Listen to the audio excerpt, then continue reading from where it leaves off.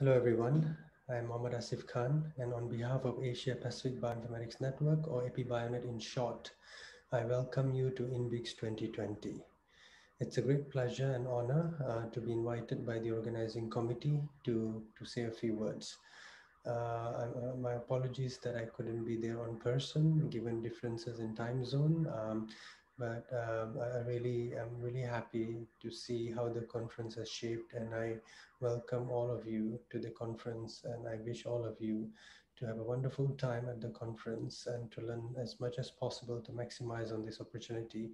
I have seen Prash and team work very hard behind the scene to prepare the wonderful program that they have prepared for all of you. They had few days of pre-workshop, which I have seen that they've gone very well received. And they have a wonderful, slew of keynote speakers, plenary speakers, and other speakers lined up. This is the my understanding from Prash is that this is the 15th year of BioClues. That's a huge achievement to be around for this many years, and this is the third INBIX. So, as the flagship conference, I think they have managed to bring it forward, push it forward, and this is, I believe, their first virtual one.